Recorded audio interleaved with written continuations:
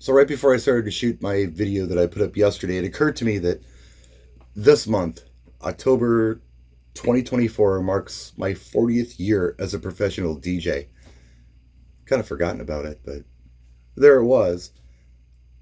I thought maybe it was worth a video because I mentioned it on social media, kind of in a tongue-in-cheek way. Hey, I've been a DJ for 40 years. I probably don't want to tell all my clients this because it sounds like you're old when you do that. Even if you are old, but you're trying to not look so old. Anyway, got a lot of comments on that post. And some people have talked about, well, I retired because of the music or because of this or because of that. It got me thinking, how did I manage to stay in this? And how do I manage to stay in this after 40 years? I want to talk about that a little bit in this video. This video might have a few different parts to it. There will be a point to it at the end.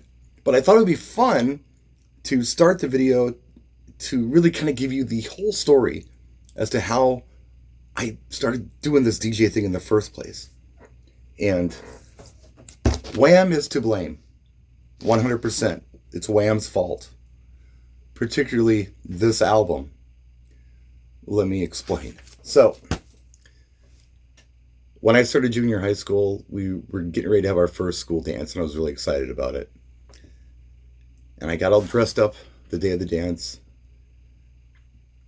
And long story short, without getting into too much detail, I got in an altercation and I cracked somebody's ribs. I didn't mean to. It was an accident. I really didn't mean to.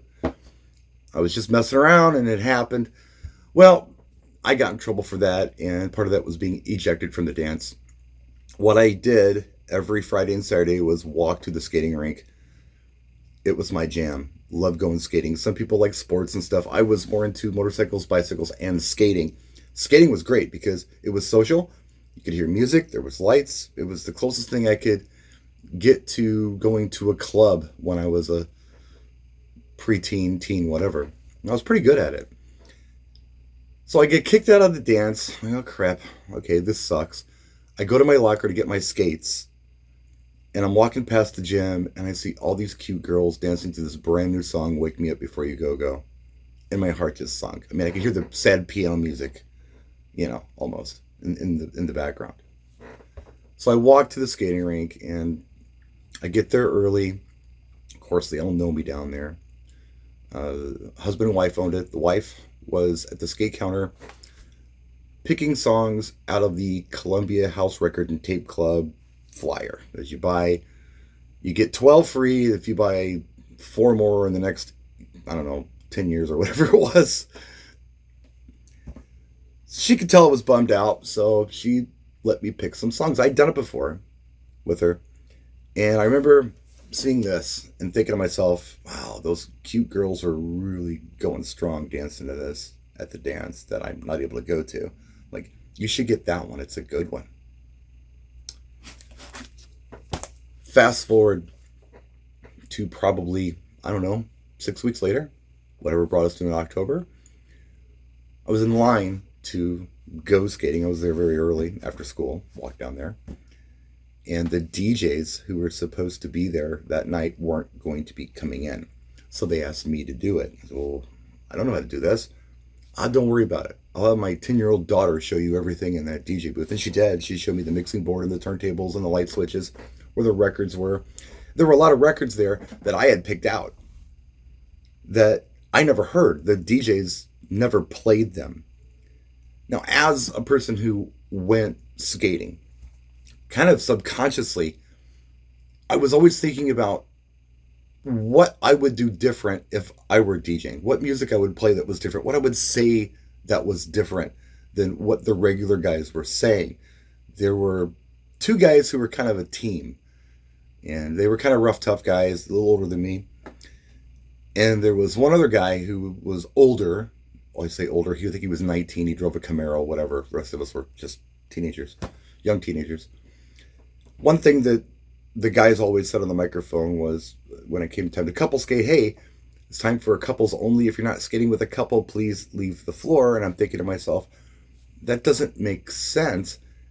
If I'm skating with a couple, there are 3 people. So if you're not skating with a partner, please leave the floor. A lot of girls skated together back then. That was fine. I'm not judging anybody here. Never did, never will. So I changed that. That was something that I said that was different. And I was able to play all these songs that I already handpicked for the place. They had their tracks that they played. And some of it I liked. Some of it I didn't care for. And I felt like other things needed to be played. So Wham was one of those things. The first song I ever played was not Wham, however. This might have been the second. I might have put Wake Me Up Before You Go on as the second song. I don't remember. But the first song that I played was actually Joe Walsh, The Confessor. The album was there. The older DJ had it. He left it there. I played it. If you don't know the track, check it out. It's not a dance track or whatever. It kind of starts off slow and ends very hard and cold. It's an interesting song.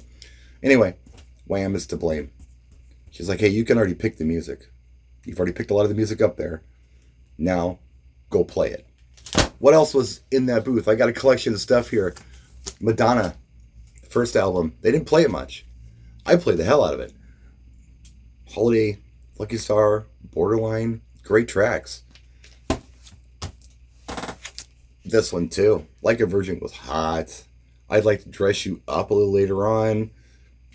Angel, Material Girl. Tons of great songs on this one that I was able to play. This Purple Rain soundtrack, of course. You could put a side on and go do something else for a while and just let it play. It's a good album front to back. And if you're cool, like we were, we had Let's Go Crazy with the flip side of Erotic City, which was a fun one to play at the late night skate.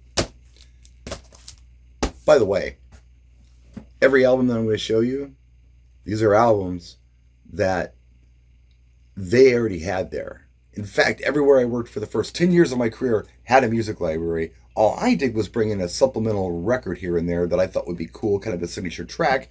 And I got a few of those in here. One in particular that I used to bring in, I'll show you. But Prince 1999 was still hot. Again, you could put a side on and walk away. Red Corvette 1999. I love Delirious. Let's Pretend We're Married. Those are big ones. And that's pretty much side one, I think, or album one or something. Even Dance Music Sex Romance, DMSR, was a cool one to play.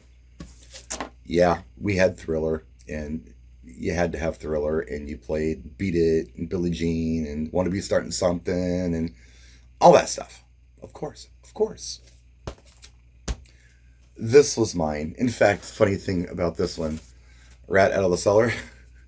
I had a concert t-shirt. I had gone to see Rat at the Dane County Coliseum, and I had a t-shirt. It was like $10 to get in. Unbelievable. The autograph open for them. Turn up the radio. Anyway, I think I wore my Rat and Roll concert t-shirt every night that I worked for probably 6 months until somebody said, hey, do you only have one shirt? Oh my gosh.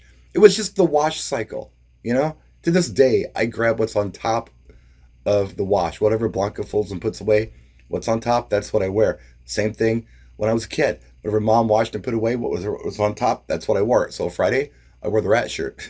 But this was a good album. This was a good front to back album too that you could put on. This was mine. I brought this one in. Motley Crue, Shout at the Devil. In fact, this exact copy. I loved that album. Looks to Kill was really cool. This next song. I love playing this track. This is Murray Head, One Night in Bangkok. So I'll tell you a story. One of my friends, that's still my friend to this day, his name is Dave Bach. And he's about 3 years older than I am, I guess. So he was one of my friends that was driving a car and getting into clubs and stuff, you know, well before I was. Went to college when I started, like, my freshman year of high school, so I got the college experience going to his dorm. Just a cool guy. Just kind of took me on as his little brother, and he's absolutely insane, but he's a good dude. So anyway, One Night in Bangkok, Murray Head. I love the track, but I used to change the lyrics to One Night with Dave Bach, and I would sing this over the microphone just to tease Dave. He was there all the time. He went to a Catholic seminary, and on weekends, they would bring the kids on a bus to go skating, kind of a recreational thing. He was in the dorms at the Catholic seminary, and he did not become a priest, by the way, far from it. But his parents lived just a few blocks away from the seminary, so he was able to go home and get the family car and do things. And Dave was a great guy, and he is still a great guy. I love you, Dave. This was my record, Art of Noise, Who's Afraid Of. This is something that they never played or never even asked to play, This is beatbox. This is close to the edit, and moments in love for the Quiet Storm slow jams that I play sometimes. All right, I got to put my glasses on because the picture sleeves are few and far between from here on out. What do we got? Dad's Band Joystick. Played that one a lot. Dougie Fresh. Both The Show and La Di Da. Both of those tracks. This was a big one. Hard Times, Run DMC. The guys played this more than I did. They played a lot of Houdini, and I didn't play a lot of Houdini. Although I really liked 5 Minutes of Funk. I liked Friends, but they would go Houdini crazy. And they were also really big on the Beat Street soundtrack, and not the great songs on the Beat Street soundtrack, like Beat Street Breakdown. I never thought that was a great track, but they used to play the hell out of it. I didn't, but I did throw Hard Times on. I like that one. Nucleus, Jam on It. Yeah, we know. Of course. Laid Back Whitehorse. Absolutely, 100%. This album was great. Those DJs, as much as we didn't get along, because we really didn't get along, they turned me onto this, and I'm so glad that they did. LA Dream Team, Kings of the West Coast. This is a fantastic early electro album. It's really good. There was a time when electro and rap were oftentimes the same thing. Rap wasn't so much a genre as it was something you did in like an electro song. Run DMC was different, but yeah, most of it was just kind of dance music. This is a great album. Great album. If you see this on a Crate Dig, grab it, check it out. There's a lot of really good songs on here. Robbery Jam is absolutely incredible. There's tons of great songs on here. Nursery Rhymes is good. Hollywood Boulevard, we used to play that a lot. And The Orchestra Plays is really good. It's just a great album. Okay, here we go. I can never say this Hashim. I can never say what this is. Al Nafish, perhaps the Soul. It got played a lot. It's just a Hashim record because I couldn't say it. Okay, this was hot. This was really hot. Freestyle, Don't Stop the Rock. This is a hot track. And this stuff, a lot of this stuff that I'm showing you, the Dougie Fresh, this, LA Dream Team, was kind of underground stuff. You weren't really hearing this on the radio where we lived. This was stuff that, it was like the early electro freestyle, what we called Latin hip hop, the early days of it. Good stuff. Here's Don't Stop the Rock. What was that one? Is that, the party has just begun probably. No, it's also Don't Stop the Rock. I got 2 copies of Don't Stop the Rock here. That's ridiculous. And then, of course, we have It's Automatic. That got played a lot. Egyptian Lover. Egypt. Yeah, please. Twilight 22. Of course, Electric Kingdom. Yeah. A lot of the early electro stuff. Soul Sonic Force. Africa Bambaataa. Planet Rock. A lot. And I just brought this out for your viewing pleasure. It's the back of the Africa Bambaataa Frantic Situation 12-inch, which Beat Street, and yeah, this is a used record, and some other DJ wrote all over it. I don't have the Beat Street soundtrack, but I didn't play it a lot anyway. But it was in that crate at the skating rink. Early Debbie Dab, Lookout Weekend. This is kind of where it all started with the freestyle stuff. And this one, When I Hear Music. Yeah. Those are just some of the records that were in that first crate and that first collection that I played out of as a DJ. You know, a few of them were mine. The Motley Crue one, the Rat one, and the Art of Noise. That was my stuff. But the rest of the stuff was just what was there and got played. But yeah, it was a matter of kind of thinking about what the other DJs did and what I liked about what they did, what I didn't like about what they did, and how I would change it. That's kind of the philosophy that I've ran with for the past 40 years. I'm not competitive. I'm not looking to be better than the next DJ. I want to be different than the next DJ. I want to be uniquely me. And that still serves me well today. Prince's Bat Dance was my next big lesson. When you're DJing at a skating rink, people are going to skate no matter what you play. Yeah, there are songs that you can play that will make them skate faster or pack the skate floor. Like, oh, it's a great song, I'm going to skate to it, so they'll all go out there.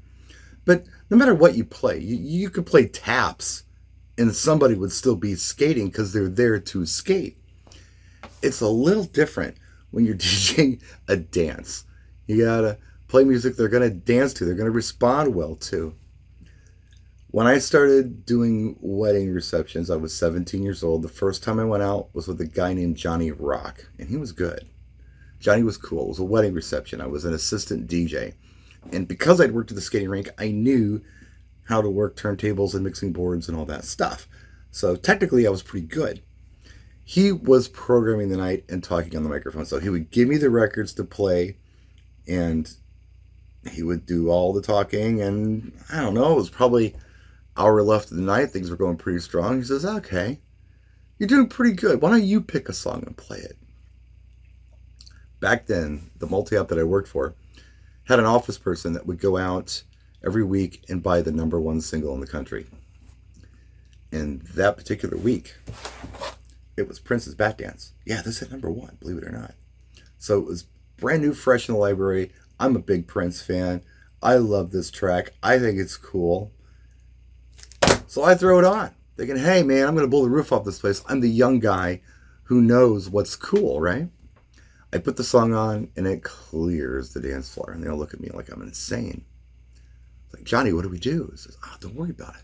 So he throws on something like Old Time Rock and Roll or Paradise with a Dashboard Light or Peppermint Twist. I don't know what the hell it was. And they all came back. It's like, wow, you know, maybe it's not about what I think is cool. Maybe it's really about what is going to motivate the audience in front of me.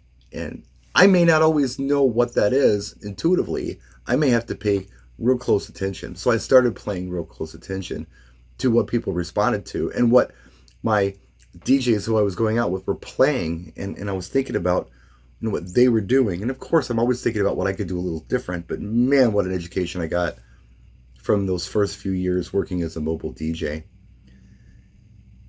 Now, a few weeks later, maybe months later, I don't remember, another single pops up in the library. And I hate it. It's terrible. I'm like, why did they waste money on this? No one's ever going to dance to this. No one's going to like it. This is a waste of money. We could have gotten anything else. We could have got something cool, but we got this. And I didn't want to play it. It started getting requested, and I started playing it, and people liked it, and it was B-52's Love Shack. That's when I knew that, yeah, I felt like I had an instinct for what people like, but I didn't always have it. I had to pay attention. I had to have empathy for my audience. I had to listen to my audience. Of course I'm going to play things that they dig, but I'm not always going to hit it. I'm not always going to intuitively know they're going to love a track unless I ask them. There's another milestone for you. One of my first bar gigs, I was 18 years old, and it was at a Best Western Executive Inn. They had a lounge, and they had a DJ in there, I think, 6 nights a week. So I was doing really well at the multi-op. If there was nothing going on mobile that weekend, I would work at this lounge. If I had a mobile, I would work during the week at the lounge. So I always had 4 or 5 nights in. I was making pretty good cash. But I was 18 years old, and people in this lounge were at least 21, but most of them were much older than that. And I had no idea what to play for them. Like, I didn't know. I'm clueless on this. So I got an idea. I walked up to the bar, and I walked up to the first couple that I saw. I said, hey, my name is Brian. I'm the DJ. What would you like to hear? Oh my gosh, no one ever asked us that before. Hey, do you have some Elvis? Hey, do you have some Bob Seger? Hey, do you have some Temptations or some Smokey Robinson or whatever? That became a thing. I still do that to this day. And I did it because I was kind of in a panic. I literally didn't know what to do. But that was a big lesson for me as a DJ. Man, just Ask people. Have empathy. If you don't know, ask. Right? Yeah, there's stuff that you do, of course, that they're going to dig. But you're not always going to hit it. And once I kind of know what people want, I have the vibe for it. And this goes for an older crowd or a younger crowd. It doesn't matter. As long as I keep that philosophy, I'm going to be relevant as a DJ. If I pay attention and have empathy for my audience and listen to them, ask them questions, be their friend, help them guide you on this journey. Yeah, you're the professional. You should be picking the songs, but a little guidance is good from your audience. Always, always, always, always. It doesn't matter if they're school kids or it's a retirement party. Always get that input and have that empathy for your crowd. And I think the last thing that I'll talk about in this video might not be what you expect. There's a lot of things that happened, you know, in my career as a DJ. A lot of technology changes and a lot of club stuff happened and a lot of milestones and start my own mobile company and all this. But really the biggest game changer for me as a DJ was starting YouTube in 2007. I learned so much from all of you. And not just my local market, because that's who I kind of pulled from, you know, but on a global scale. I'm learning from people in Europe and Canada, Mexico, South America, Australia, all over the place. It's really opened my eyes and shown me that there's so much more. You can never know it all. You can never know it all. And when you guys out there put videos out, I try to watch them. I mean, especially if you're not like this guru DJ who's got, you know, all these followers and stuff. I like to watch the videos that just the every DJ puts out. I try to be the every DJ. I'm not trying to be the superstar on my videos. I'm just showing you what I'm doing. I'm not trying to be something I'm not. I'm just trying to be me and being straightforward and honest, you know, warts and all, mistakes and all. They're here. They're in the videos. They're in my suggestions sometimes. I don't always get it right, but I try to help, you know, and some of you are trying to help too, or just sharing what you know and what you're doing. And that's what I want to see. If you've got a YouTube channel and you want to turn me on to something, please let me know what that YouTube channel is in the description, or no, in the comment section of this video rather. By the way, the more comments you make on these videos, the more the algorithm picks it up and more people can see these videos. So if you want to help me, leave a comment, even if it's, hey man, I feel you, or whatever. The likes and the comments are a big deal. And of course the subscriptions are nice, but I'm really going to be pushing for those likes and comments. You got to play the game, right? I mean, you just have to. I don't want to ask anything from you, but I got to ask this from you because I got to play this dumb game that is the YouTube algorithm. If I could change one thing right now, what would it be? What can I improve on as a DJ today, as a 40-year vet? I know exactly what it is, and that is my local network. I need to work on that. When I was doing all the multi-ops back in the old days, I knew everybody, man. I knew all the club guys and all the mobile guys.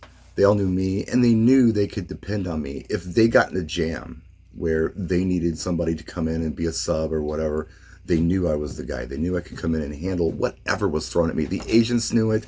The individual multi-ops knew it. The individual DJs knew it. Everybody knew it. But most of those guys, I mean, who have been good to me over the years, are getting out of the business or are way out of the business. There are very few left. And I haven't reached out to a lot of the new talent. And I need to. I really need to reach out to this new talent, get to know them, find out what they're doing, learn from them, maybe teach them something too, help them out.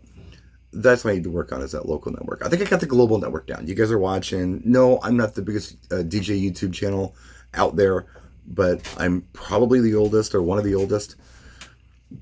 But that local network is so important. I got to work on that. And I think if I can do that the right way and be everybody's friend and be helpful, I think it's going to be very good for me professionally.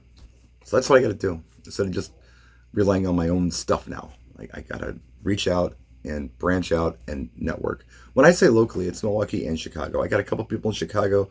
I do know some people in Milwaukee. I maybe am not communicating that I could use the work sometimes. They assume I'm busy, and I am busy, but I'm not that busy as a DJ right now for mobile stuff. I'm mostly just doing the YouTube marketing stuff and, you know, the safe house occasionally. But yeah, I need to be more vocal about that, more honest about it, and network in that regard. I think that would serve me well as a DJ. Some brutal honesty for me there, but yeah, that's it, man. That's my indulgent long ass video. That thank you for watching, by the way. 40 more years? Whew, that'd be tough, but who knows? I think I can at least do another 20. 20 maybe? I don't know. We'll see. We'll see what happens. See how long this channel stays on the air. How long I keep posting videos. For as long as I got a pulse, I'll be doing it. Thank you so much for watching. I appreciate you guys so much for tuning in and being here and being part of this community. We'll see you next time. Practice and enjoy.